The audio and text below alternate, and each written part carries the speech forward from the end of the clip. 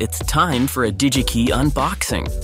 Let's take a look at the mioDAQ USB data acquisition devices from National Instruments. These data acquisition devices offer a combination of analog and digital I/O for an all-in-one compact and rugged device that accelerates the user's application development. So let's get started.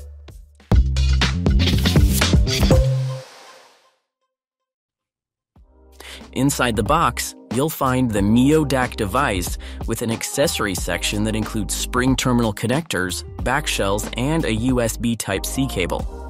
The mioDAQ devices offer up to 32 analog input and 4 analog output channels, and 16 digital I/O lines with up to 20-bit resolution and support plus or minus 10-volt signals at up to 1 megasamples per second per channel.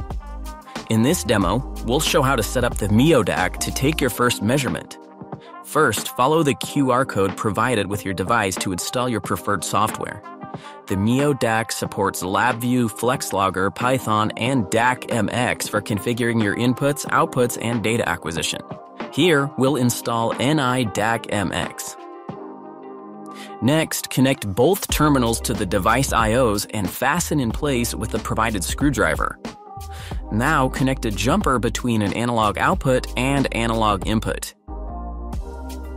Connect the mioDAQ device to your PC using the supplied USB cable. NI DAQ-MX will open automatically once your device is connected. In the device monitor, select Configure and test this device. Run the self-test to confirm successful chassis installation. Once the self-test is successful, open the Test Panels window for setting up a measurement. Under Analog Output, select the channel for your jumper and change mode to Voltage Sine Waves Generation. Then click Start. Under Analog Input, select the channel for your jumper, change mode to Continuous, and click Start. You can now view your analog measurement in the Analog Input window. Thanks for watching.